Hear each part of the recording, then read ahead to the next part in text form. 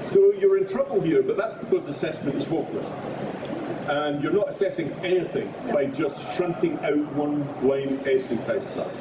You're just not assessing at all. I've run big companies, had hundreds of graduates. I hardly ever get them to write anything because they ain't going to be writing essays when they come and work for me.